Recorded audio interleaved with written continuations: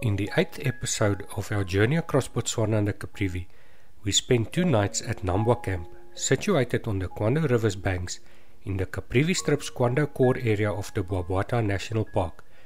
We have some amazing game drives and have hippos and elephants in the camp. We leave early from Ngepi Camp, stop at the Vundu for petrol, and travel east via the Caprivi Strip to Nambwa Camp, which is our destination for the day.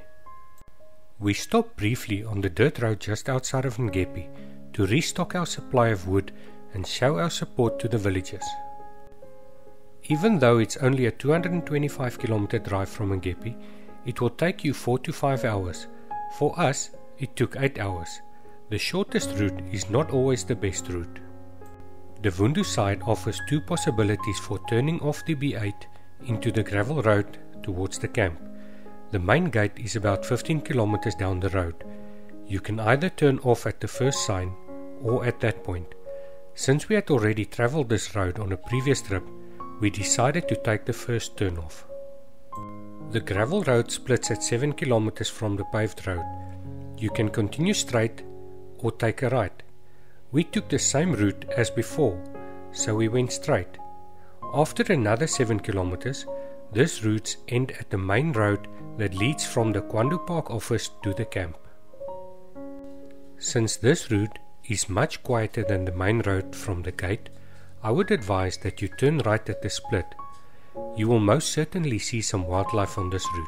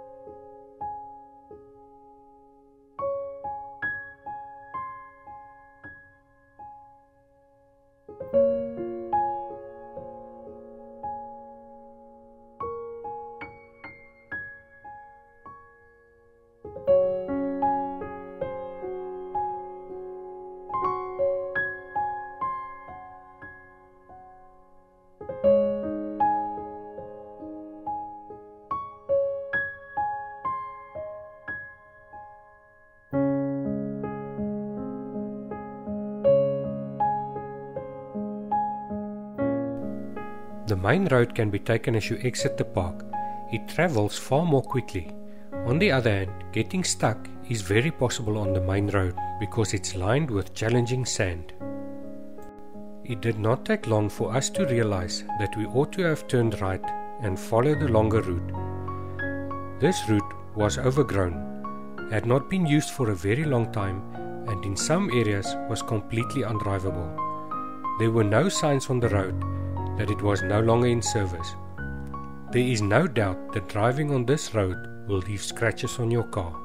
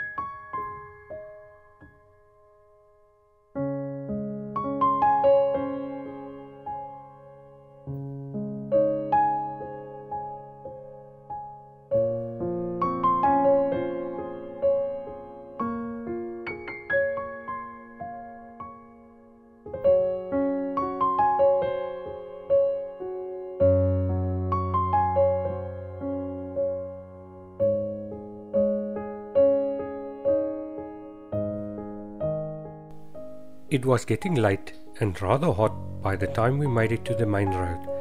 Some of us got bogged in a few times because the sand was loose.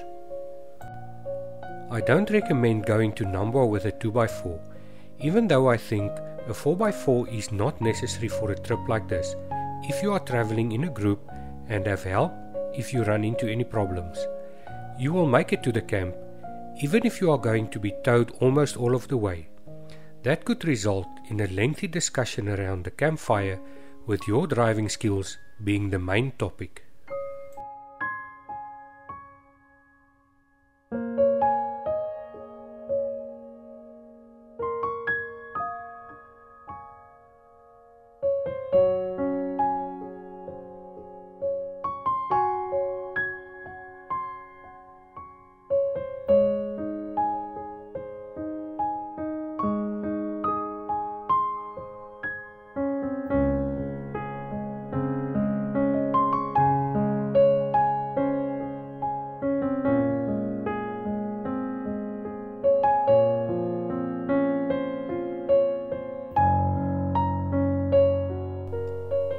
It's been a while since our last visit to Nambwa, and a lot has changed. When we arrived at the lodge where we had previously camped, we discovered that the camping site had been moved further into the bush.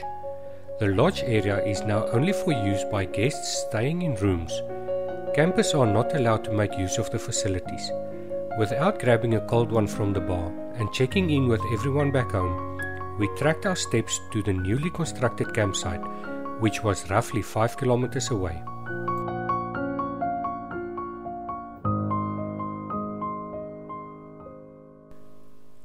When compared to our previous visit to Nambwa, the campsite was a major improvement. Hippos are quietly going about their lives in a waterhole right next to the camp.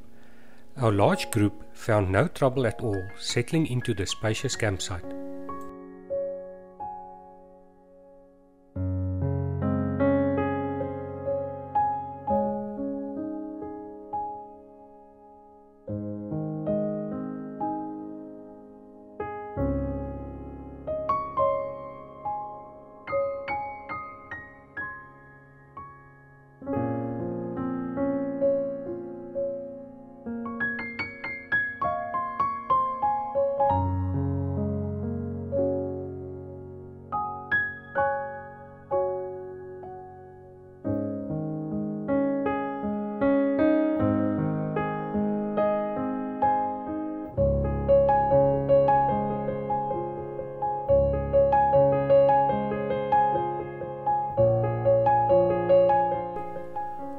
While yet another delicious meal was being prepared for the group, everyone got settled in.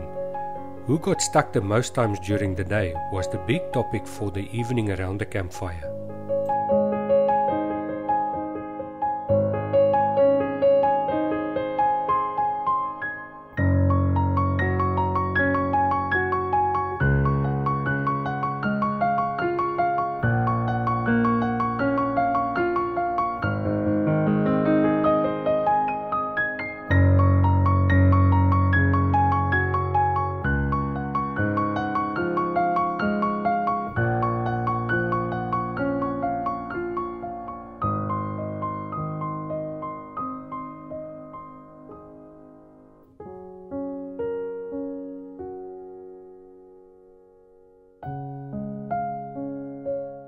Although the kitchen section has a 220 volt socket, the camping area is not equipped with electricity.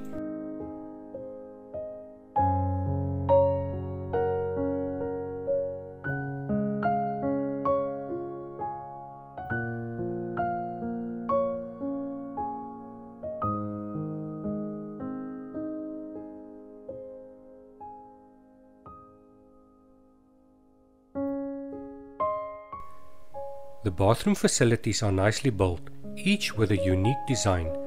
The camp caretaker keeps a wood-fired donkey running, which provides hot water. There's a shared kitchen space under a roof with running water and a place to do the dishes.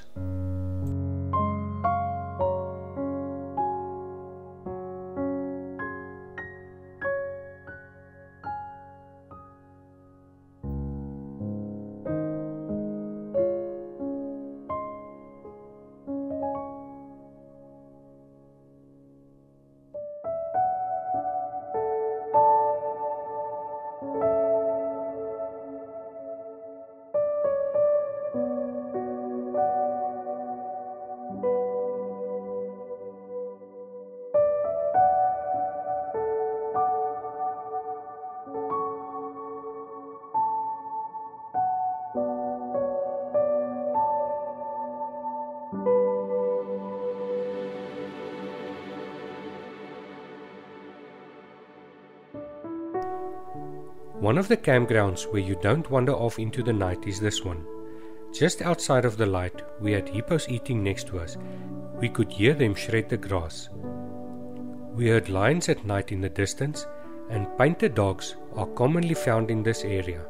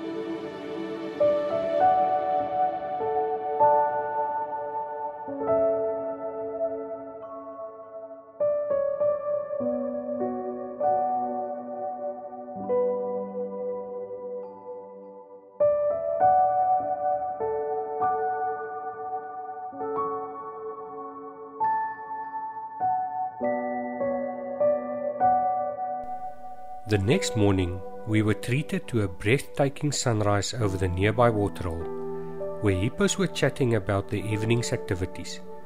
Enjoying the sounds of nature, we stayed at the viewing deck for a while.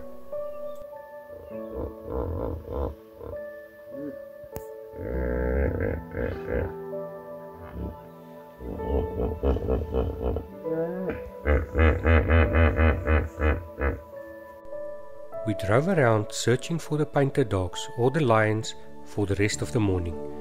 There were a few signs that we discovered, but the dogs and cats were nowhere to be found.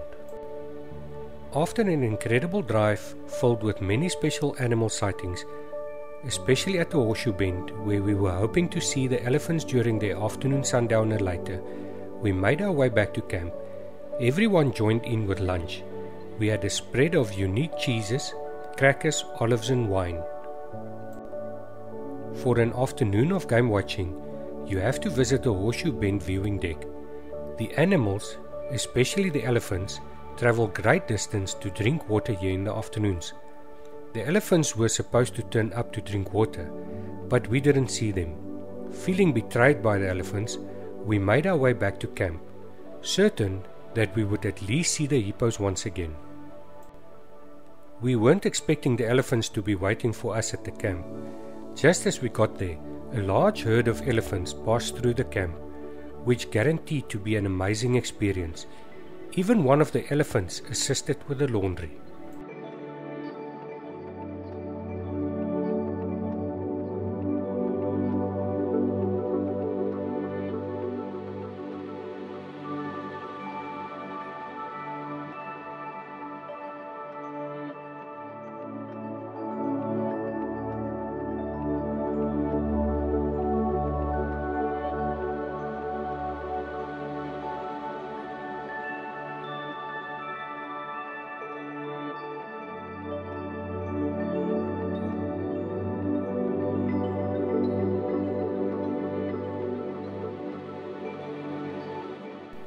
Once the elephants had left, we got settled in, and Marius and Caitlin ensured that we had a big bonfire to round off the day.